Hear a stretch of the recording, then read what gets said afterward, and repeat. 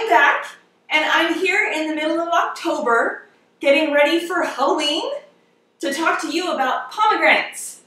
I want to take all of these pomegranates, I want to deseed them, or remove the perils, I think they're called, and I'm going to run them through my juicer, and get a fair amount of juice, and with that fair amount of juice, I'm going to make some pomegranate jelly. Yay!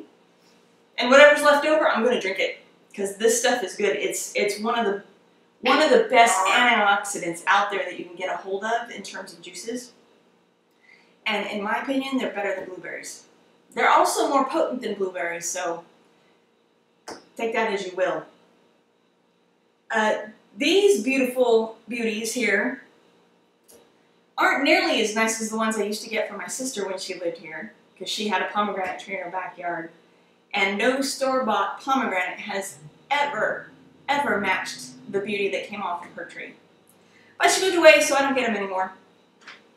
There we go. I understand that this amount of pomegranates is probably intimidating to someone who's not used to working with them. I've done a little research on how to deseed a pomegranate, and I found a few different ways. One involves water, a sink full of water, and splitting them apart, and it didn't work for me. I didn't like that. But so what I'm going to share with you was something that I did find, and it worked really well, and it is one of the best stress relievers I found, even better than making bread. So let's get to it. Here's my pomegranate. If you are looking to use your pomegranate purelles for a garnish, or in some form where you need to keep them whole and pretty, and they say to actually just score the edge around here, around the crown, and kind of peel off the outer skin, the outer rind, whatever you want to call it. I'm not doing that. I'm making juice, so it's all going to be demolished. There's no need for pretty here. What you need is a good knife, and you cut this baby in half. And there you go. Start with that. Start with this side. Now, you'll see these membranes. They're right along through here, and then there's this pith. It's kind of like orange pith and pretty much just as bitter. What you want to do is you want to kind of pull these apart gently. You don't want to pull them apart completely, although that very well might happen, because it happens to me a lot.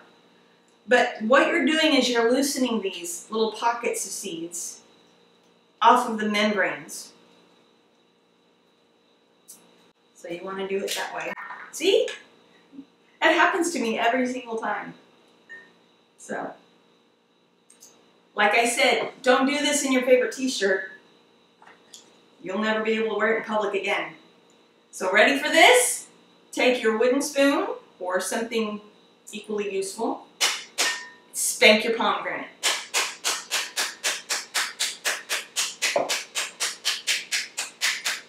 See, they just fall right out.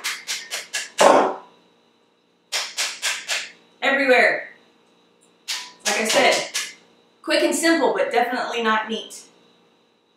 See? Already completely deseeded. Not even just kind of. Completely. A little last little bit here. Yeah, those aren't pretty. There we go. Pick out your little pieces that came with it. There you have it. Quick and easy. Deseeding pomegranates.